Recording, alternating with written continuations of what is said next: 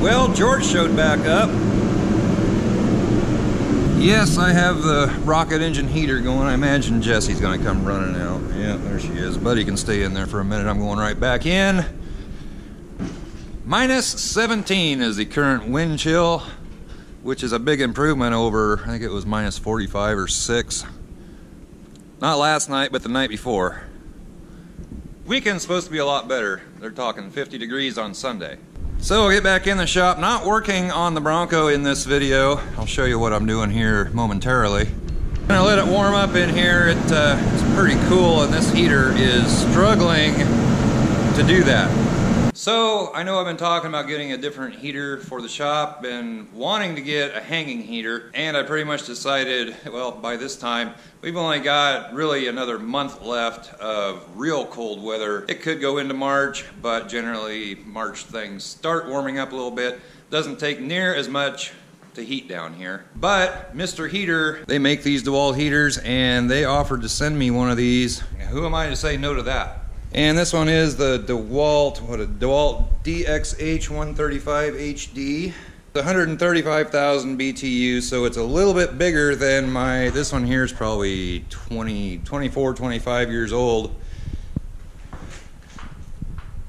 And it's 115,000 BTU. Been a great little heater, never had any trouble with it. And like I said, it's been struggling here the last few days to even keep it comfortable down here. Just runs almost all the time. And I figured 115,000 BTU along with a 135,000 BTU heater, run them both, it should warm it up in here real quick. So I'm gonna get this sucker unboxed and we'll put it together, fire it up, see how it does. Look out, buddy. Cut your nose off.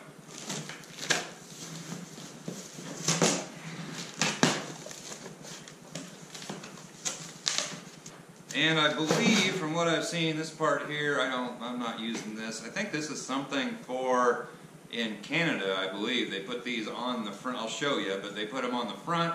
It's supposed to keep you from walking into the front of the heater. I don't think I'm going to be using that.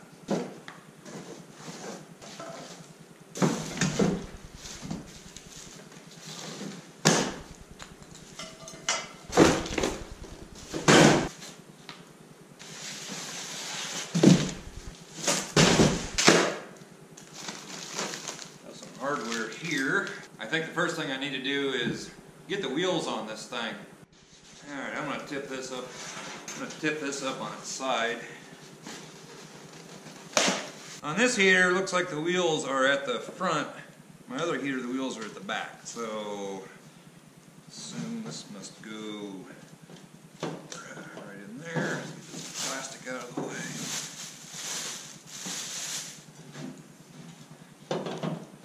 You got two of these. Looks like one goes up, one goes here, and then one goes on the front. I really don't have to lay it down without the styrofoam around it, but I might have to. So I'm gonna get this bolted up together here and have that done.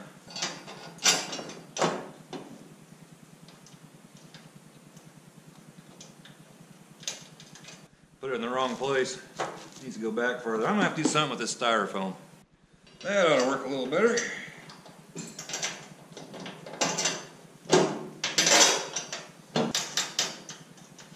Then to put the wheels on, you've got a wheel spacer. And you slide that on.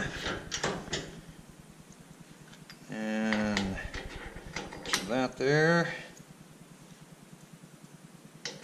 That in, which I don't have a pair of pliers. I'll put that on. I don't really think you need that big of a cotter pin, but it's kind of hard to bend over. Then the axle, get it in there, and then this is on the outside, which will, like that. So I'm going to do the other side. I'm going to put this other handle, I don't know if you can see. So I'm going to do the wheel on the other side, get this other handle up here and the two cross pieces, and be pretty much done. So I've got the heater all set up and I filled the tank. It's about half full. I'm burning diesel fuel. And I think we're ready to go. I got it plugged in. This here says do not remove. It's got a bunch of warnings and startup and maintenance something or other. So anyway, leave that there. And I think all we need to do, turn it on, see what happens. Need to adjust the thermostat here. And right now it is 46 degrees in the shop. So we'll turn this on. Oh, there it goes. I guess it was turned on.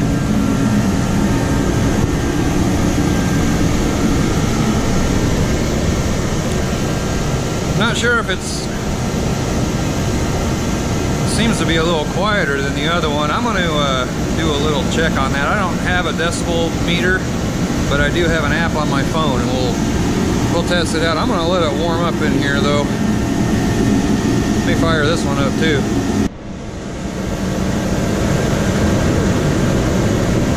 There we go.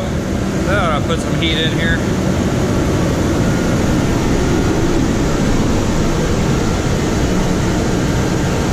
Well, I had both of these running in here. I don't remember what I said the temperature was before I started.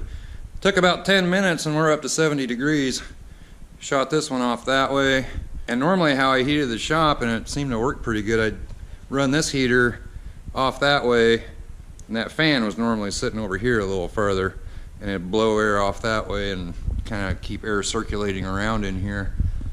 Seemed to work about the best I could figure out, but I think it was 40-some degrees before I started that. That old heater by itself, it would have taken it probably an hour, if not more, to heat it up to 70 degrees. And I'll run these again here in a minute side by side. This one is burning a lot hotter than that one. That one, looking at it next to this one, just looks like it isn't running quite right. Maybe it needs the pressure turned up a little bit or something. It's never been adjusted. But the front of this one glows pretty hot red. This one not so much. And if you put your hand out in front of this one, I don't know, 3 feet or so, you can't hold your hand there too long, and that one you can. So maybe this one hasn't been running quite up to snuff for a while. But if I can heat it up that quick in the shop, that's probably going to save some on fuel. I believe each one of these burns about 1 gallon an hour. If it's just running non-stop, about 1 gallon an hour. So yeah, when they're both running, I'm burning twice as much fuel, but if it takes a fraction of the time to warm it up in here, that should save on fuel a little bit. So I have a decibel reader app on my phone, and even if it isn't accurate, we should be able to tell which one of these heaters is louder than the other. I'm pretty sure my old one is louder than this one. So I'm gonna fire this one up, let it get running, and we'll take a look and see how see what it reads on that app. So I've got that meter. It's about 3 feet in front of both those heaters, pretty much centered between them. And right now, the old heater, 74.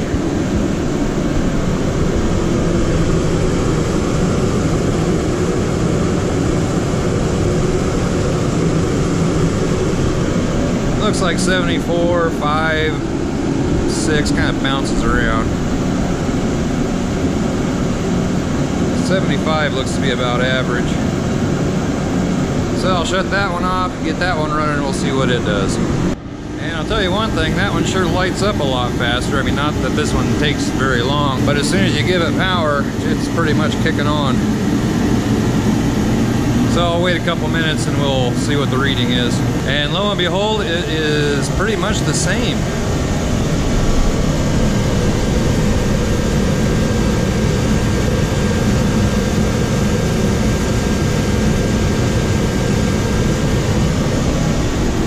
Not really any difference. Now the weird thing is I just fired that one up. It's not quite up to operating temperature yet.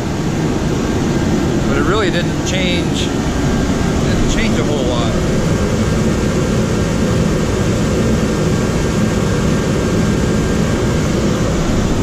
So I don't know, maybe that thing isn't very accurate. To me it seems like that one's quieter, and I'm not sure why. Maybe it doesn't, maybe the sound doesn't come out to the side as much as this because the burner's back inside that tube a little further. I don't know. This one just seems louder to me.